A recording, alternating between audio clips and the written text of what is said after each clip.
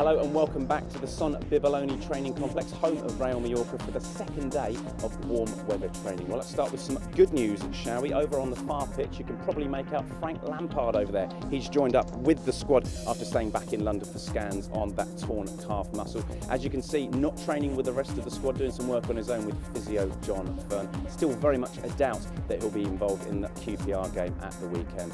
Well, as for the group in the foreground here, 22 of them all vying for a place in the squad for match day. They were led out by JT today for what is the penultimate session here in Mallorca. They'll be back out training again tomorrow before they then fly back into London. There'll then be one more training session on Friday ahead of that FA Cup tie on Saturday afternoon. But what you're watching is some pass and move in a small pitch scenario. Great stuff. Plenty more from this training session in Blues News tonight at 6:30. We will see you then.